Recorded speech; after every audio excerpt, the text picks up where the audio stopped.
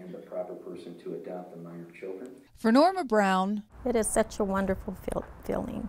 National Adoption Day at Pinal County Superior Courthouse has a deep meaning. I just get real emotional.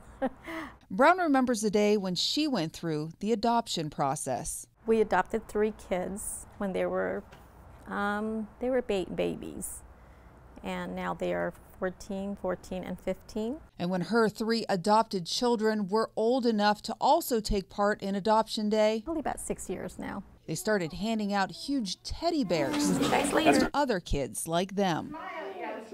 This time, 3 other young children whose adoptions were finalized were greeted by furry friends.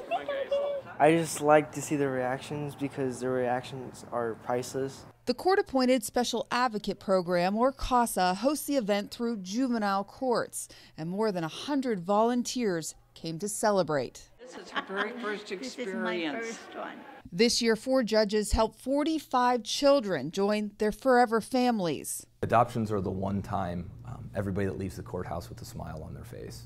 Pinal County Attorney's Office helped with about a quarter of these adoptions. Under Arizona revised statutes, the county attorney can help in a particular situation do the adoption. We get to act as the attorney for the prospective parents and for the young child, and we do it at no cost. It's just something that, frankly, my office really likes to do.